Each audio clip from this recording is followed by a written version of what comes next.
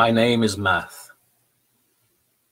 I must, to keep my life, rest my feet in a girl's lap, both willing and no one's wife, unless there be inclemency of war. With you, Goewin, I remain gently held, the land secure. But sister's son, Gilfathwy, you have caused the fighting, calls me away, and with your brother Gwydion forced the doors and took the maid against her say. All heard her shouts of protest. Goewin, I ask, with me stay, to take the might of Gwynedd for your own, queen of my land, queen of Math, that right for you may be done. Too clever, Gwydion. What is to do? To mete out vengeance over each your false brother and you Pear.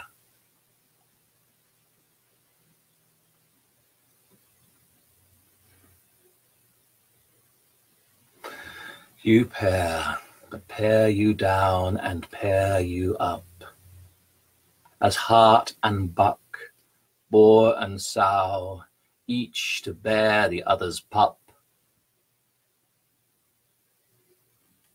Your turn to hind, with hide of fired gold, your brother to stag, chasing over hill till sun is fold.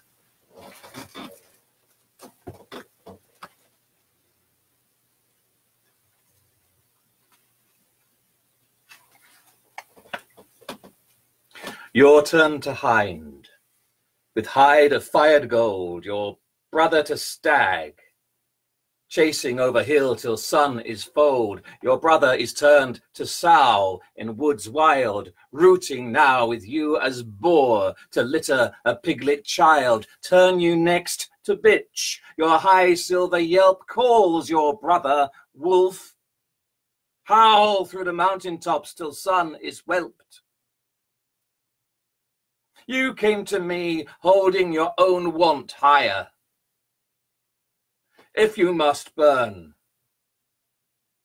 I'll make you yearn for what you least desire.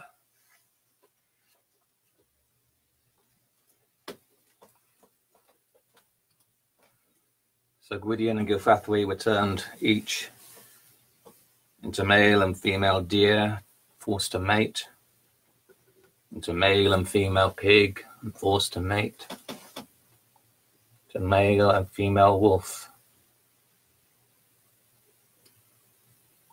And that was the punishment handed to them. I had a little interruption in the middle of that because it seems like the document I called up didn't have the whole of it to hand, so I had to reach for another copy of the text. Hope it didn't interrupt too much. A second poem features a woman named Blodeuwedd. As a consequence of the first story, certain events happened which gave rise to her creation. Gwydion has a sister, Arianrhod, who had a child, and for reasons of her own took an oath that this child would never be named unless she named him, would never carry arms, sword or shield, unless she gave them him, and would never marry a human wife.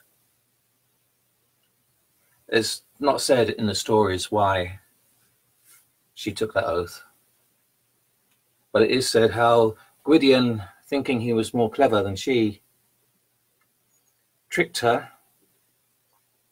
into giving the child a name, tricked her into giving the child sword and shield, and then with his uncle Math Mathonry created a woman out of flowers. and gave her to the son, to the child in marriage. The marriage doesn't work out. She takes her own lover, tries to kill her husband, and as punishment she's turned into an owl to haunt the forests. The way the stories are told are very unkind to Blodeuwedd and to her motives. I wanted to write something that might redress that a little bit. And it's Blodeuwedd primarily speaking in this one.